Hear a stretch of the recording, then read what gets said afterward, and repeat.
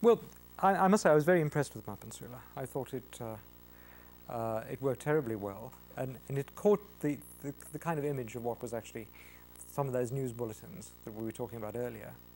The question I think that I would ask is this, that will Oliver Schmitz be allowed to make another film?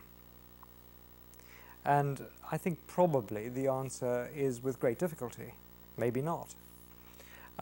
So what I think you see in South Africa is the emergence of young filmmakers who, once their colours are shown, suddenly have the same clamps applied to them that were applied to me.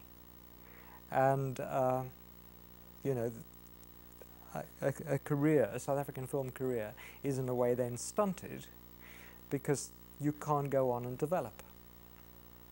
And I think this is one. I don't say this will happen in Oliver Schmitz's case because maybe there will be other circumstances that can subvent that.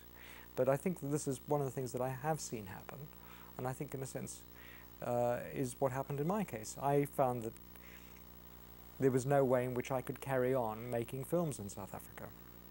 And I think that other filmmakers may find that problem as well. And so I think it's a kind of parallel to what happens in politics. Black politicians emerge, are recognized, and then blocked by imprisonment or something.